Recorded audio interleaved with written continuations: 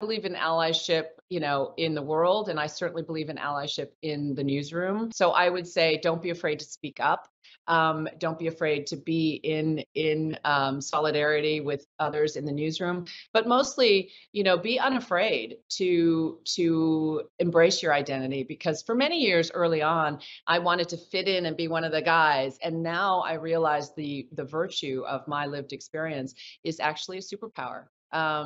Whether it's my experience of being a mom or a working mom, or my experience of being an immigrant in this country, they all help inform and give context to the stories that I do.